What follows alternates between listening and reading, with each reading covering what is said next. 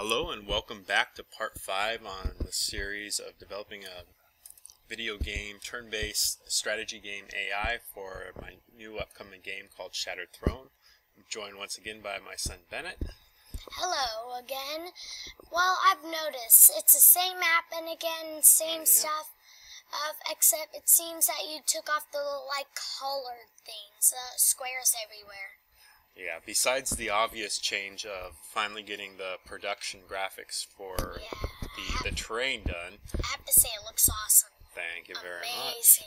much. Yeah, the artist I got for it is amazing. He's done all the sprite work as well, and very pleased with that. Well, besides that obvious change, the differences now are that the blue player is the new player, and there's basically two differences that they have from the red player. I can also see that you changed the names, Eva and Dave. Right, the new player is called Eva, and Eva will actually try to make the best choices as far as attacks. Like previously, we kind of did unit moves in random order.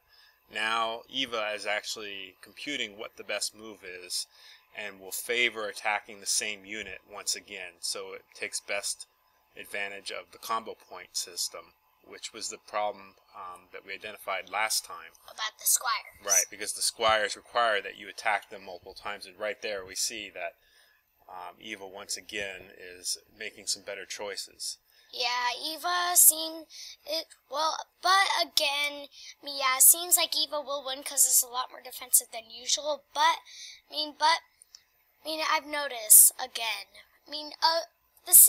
Again, no one's paying attention to the two bottom houses, and also Eva's cluttering up again.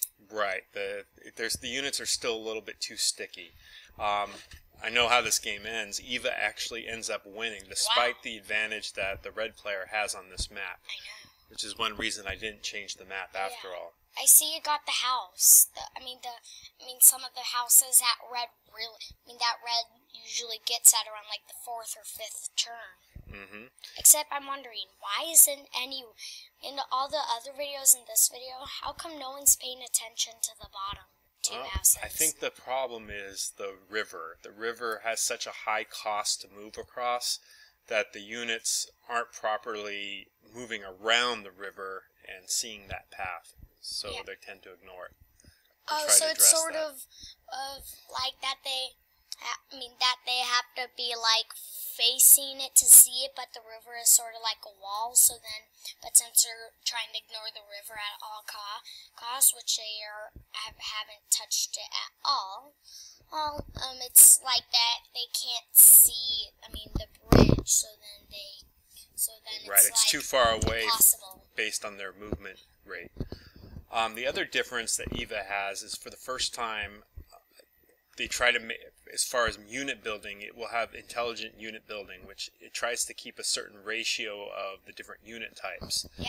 And pick the best place to build. Later in the video, I don't know if we'll get that far before I cut it, when Eva starts taking the fortresses from red, she'll actually have a preference for building on those new fortresses that are closer to the front, which is good.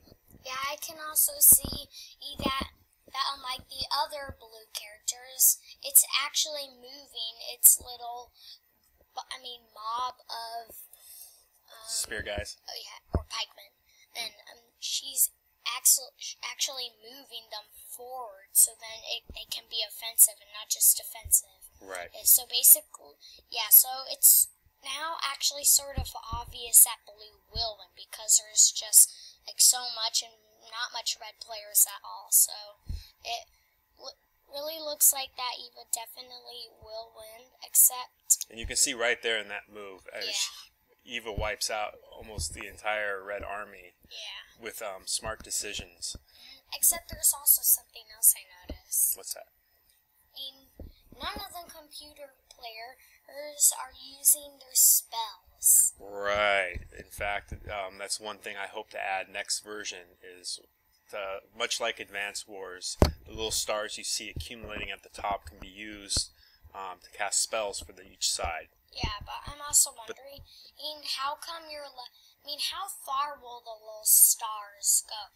Because they're already going off the little turn flag. Will they just keep on going and going? Right now, it's 10 is the maximum amount of stars you can get. Well, are you going to make either the maximum amount shorter or the flag wider? Well, it depends on how the game turns out in the end. Right now, I'm planning on only going up to the max of 10. In spells, there's usually a spell that costs about 3 or 4 stars, another one like 6, 7, or 8, depending on how powerful they are. Yeah, see, blue's again getting, blue's getting the red's thing that could get, that it can get on turn 2 really easily.